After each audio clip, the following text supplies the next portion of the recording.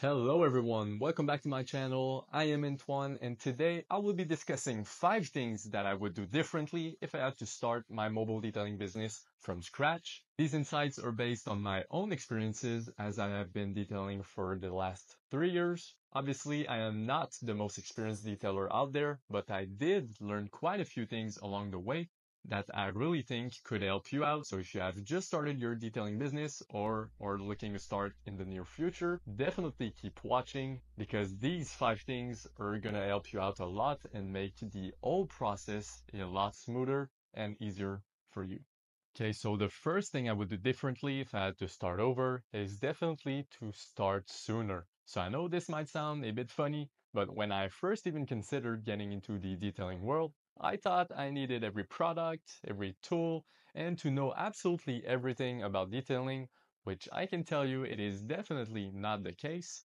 You could start detailing with only 2 buckets, a wash mitt, a soap, a vacuum, some towels, and some brushes, so it's everything you need. It's not expensive, it's not difficult, and very easy to learn. But when I started, I bought absolutely everything I needed, over $5,000 of equipment and product. And I can tell you that it was definitely not better than having just the basics to start detailing. So if you think you need to know everything about detailing, like every little situation, what if this happens? What if there's this in your client's car? I would say do not try to worry about that as much because what you're thinking now probably will never happen on a client's car or it is very rare. So with just the basics, you can go around maybe 95% of the cars out there. So try not to worry as much about the small stuff. So start sooner, go on the field, get experience because this is where you will learn the most, get your process down, get more efficient, and get more clients faster. Now, the second thing I would do differently if I had to start over goes a bit along the same side as the first thing, and that would be to not spend too much time and not to over research products.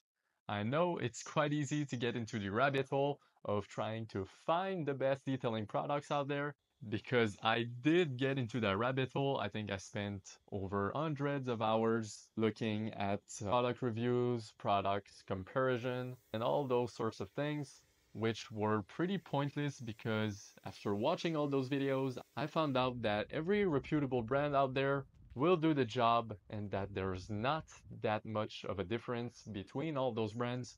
So here are some that I recommend you choose from right from the start and not get into all of the product research, as you will save a lot of time and will be able to put that energy onto something else more productive. Now, I will recommend you only choose one brand when starting because normally all the products from that brand will have a nice synergy, so paired together, they're very efficient and they work the best. When starting, you want to make sure it is as simple as it can be, so going with only one brand is the best you can do. My go-to for right now is DIY detail because that is what I find is the most efficient to get my detailing jobs done quicker. If you're interested, all the products I use are linked down in the description below. Moving on with the third thing I would do differently if I had to start over, and that would be to delegate more work.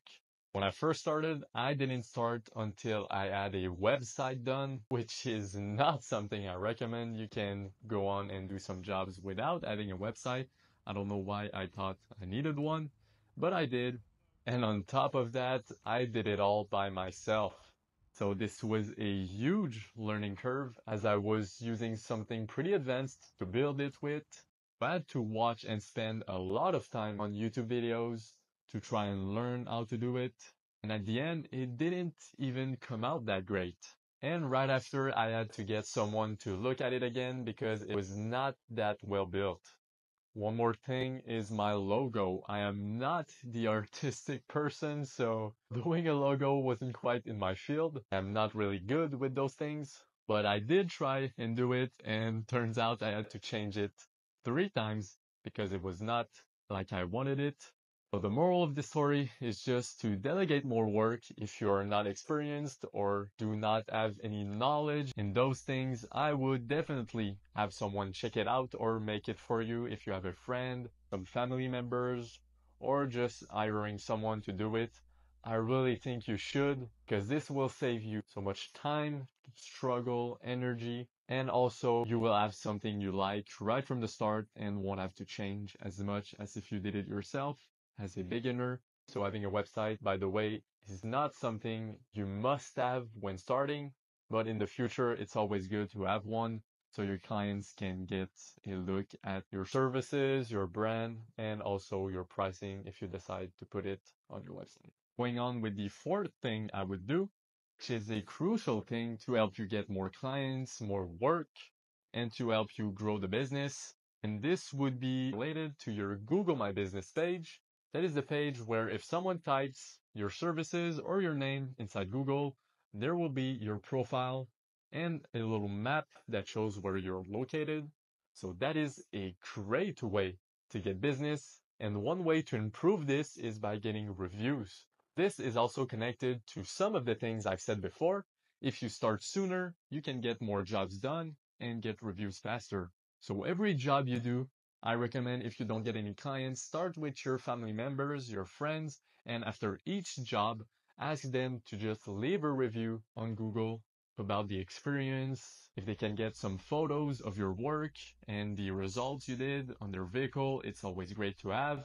Also a great way for all the people that are looking at your business and trying to figure out if they want your services or not to know if you do a good job. So when you look at reviews, if they're all good, you are more prone to getting those services from this exact business. Getting more reviews will also tell Google that you are active, and normally the more reviews you have, the more they will show you inside the map when someone searches for detailing services.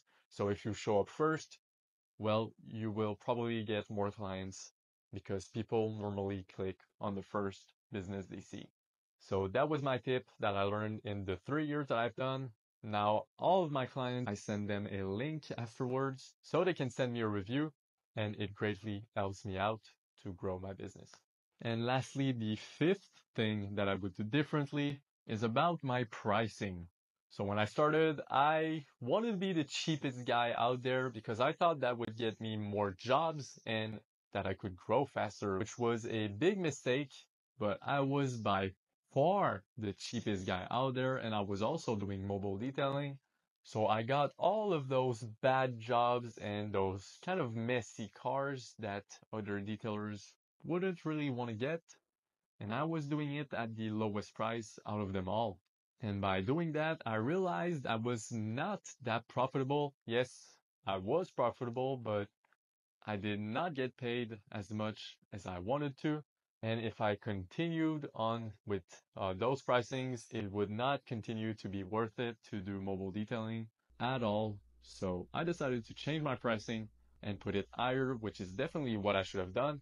When I increased my prices, I did not notice any change in terms of quantity. So I got as many clients as I had before, and I was getting paid more to do them. So what I want you to know from this is that when you are first starting, I know getting clients is quite hard, but I can tell you that putting your prices at a very cheap point is not going to help you out as much as you think it is, because you will be getting all those bad jobs that take more time to do.